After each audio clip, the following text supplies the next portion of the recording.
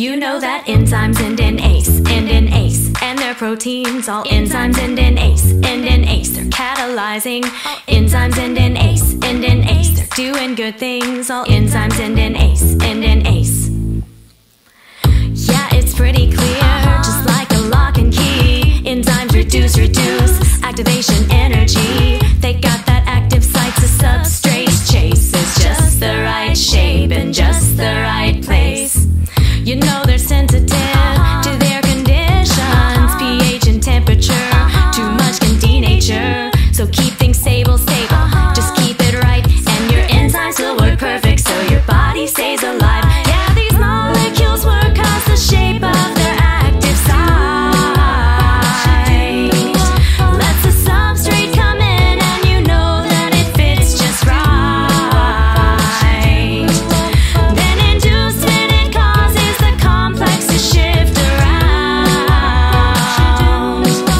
When the product's released, they can go ahead and move along.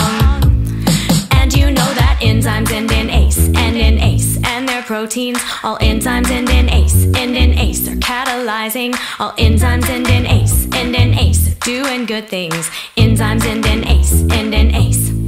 DNA helicase, the lines of helix, so polymerase can come on in and add a brand new base. I'm here to tell you how your chromosomes all copy just before your cells divide. Yeah, these molecules work as the shape of their active site,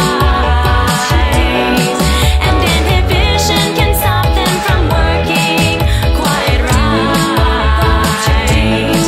If it's competitive, then the enzyme can move along, but not competitive inhibition makes things go wrong. And you know that enzymes end in ACE, and their proteins, all enzymes end in ACE, they're catalyzing. Enzymes end in ACE, they're doing good things.